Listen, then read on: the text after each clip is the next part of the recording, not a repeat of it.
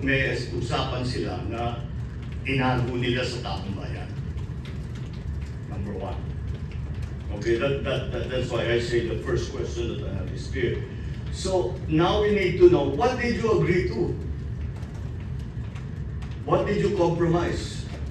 Ano yung pinamigay ninyo? Bakit nagagalit sa atin ang mga kaibigan natin sa China dahil hindi kami sumusunod? Ano yung dapat namin gawin? Anong laman ng secret agreement na yan? At pangatlo, bakit secret?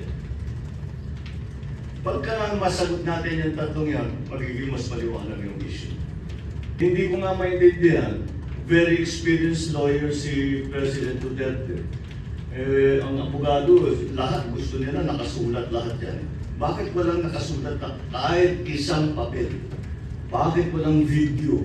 Bakit walang announcement? Nothing. Bakit hindi nila sinabi, kung gusto nila isikreto, bakit hindi nila sinabi sa amin nung kami pumasok? Sabihin, meron kaming usapan, dapat sundan natin. And for whatever reason, huwag mo sasabihin sa taong bayan.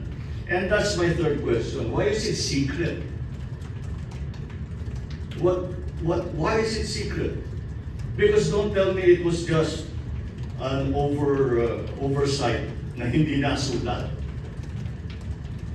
Deliberate yung hindi sinulat. Deliberate yun.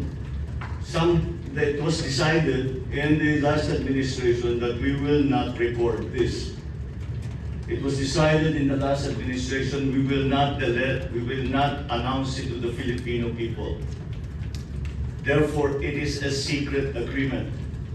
So, you should, can you please, I ask members of the all our media, can you go to the former officials in the Duterte administration and ask them who were the cabinet secretaries, who knows about this?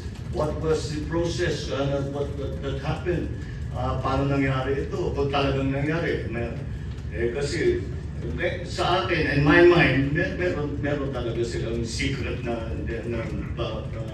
patagok na usapan.